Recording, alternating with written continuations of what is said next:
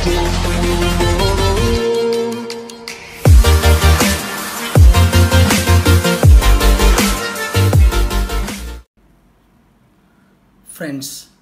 greetings. We have some good news now. You all have been praying for Middle East peace. Between Iran and US, tensions were increasing. 1,500 more American forces were sent just last week. So by God's grace, the war has not started. Peace talks have been successful so far. And more important is the GCC countries, where I was last year, January, February, long time spent, and March, between Qatar and the Middle East, Saudi. Both were like sisters, started fighting. And almost 22 months now, or 23 months, Saudi blocked Qatar. You probably heard of that. So first time Saudi Prime Minister, Saudi leadership and Qatar Prime Minister meeting just this week. So that is one good news. Pray for peace in the world. War is not an option. War destroys millions of people. Lakhs and crores of orphans and widows are created due to war. So my first priority is preaching the gospel, bringing peace to the world, to the nations. So I'm busy in that. And second thing, now the elections are over. I still believe 100%, like 21 other party leaders believe, this election has been illegal, tampered, EVMs have been tampered, and we all know that. But the election is over. Now, in the nation, we must pray for the Prime Minister Modi and his success, because 90 lakh crore is in debt. India is in serious debt. Within 2-3 years, economy will collapse. GDP is already going backwards. So you educated people understand how dangerous situation we are facing economically, and especially the youth who cannot find jobs, the farmers who can find solution, the women, the widows, the orphans, the poor who can.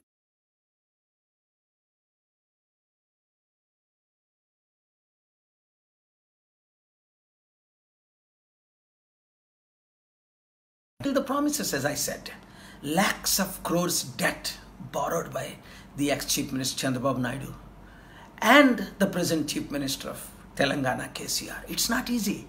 Both states have, Andhra and Telangana, 2.5 lakh crore debt.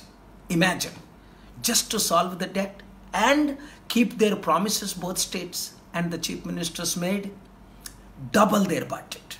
There is no way they can survive. We need God's grace, and they need God's wisdom. And I know where the billionaires are, what they need, my relationship around the world, with presidents and prime ministers and billionaires. I've brought hundreds of billionaires to our Telugu states, especially to Hyderabad and Andhra Pradesh and India. And I can do it again, as I did it last year, so many summits. This year I'm willing to do. If the new Chief Minister, Mr. Jagan Reddy or KCR, Chief Minister of Telangana, invites me or asks me to bring Global Peace Summit or anything like that, I'm willing to do. For the sake of the poor of Andhra Pradesh, Telangana, Indians, we must all pray together, work together, keep our differences aside for the growth, for the progress of our people. 12 crore Telugu people, 130 crore Indians. God bless you all. మీ అందరికీ నా శుభాకాంక్షలు. Middle ఈస్ట్లో piece గురించి మీకు చెప్పాను.